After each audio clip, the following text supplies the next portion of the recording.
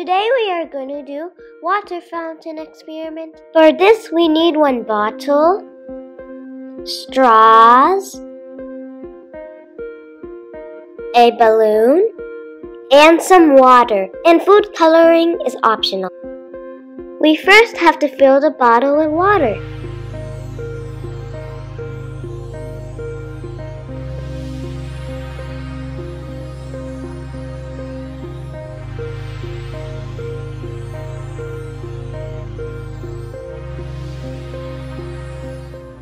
This part is optional. You can add the food coloring if you want to make your water fountain colorful.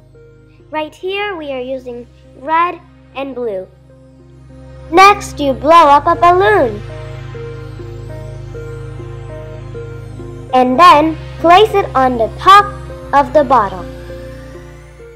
And look at this magic. Water is coming out of the bottle. When you release the air from the balloon, it creates pressure in the bottle. That's why the water is coming out.